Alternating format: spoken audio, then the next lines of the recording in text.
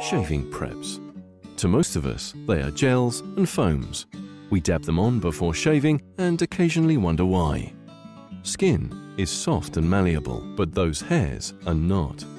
Rub your hand across stubble and it feels sharp.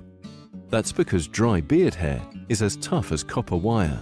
And unlike an electrician dealing with 3 or 4 strands at a time, a man can shave through up to 25,000 face hairs each day.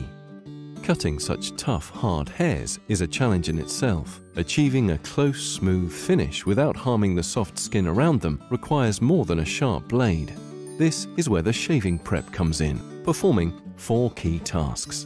Firstly, it hydrates, retaining moisture in the beard hair during the shave, so less force is needed to cut each hair.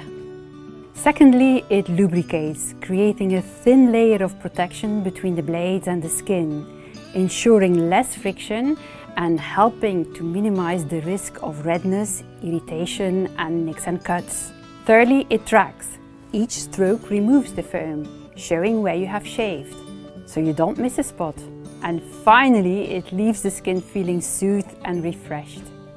Some men prefer the traditional foam. It creates instant airy lather that is really easily rinsed away. Others prefer the richer lather of a gel. Its advanced lubricants provide enhanced glide and protection. Each to his own. Every face is different. Choose the level of lubrication and scent to suit your skin and shaving preference.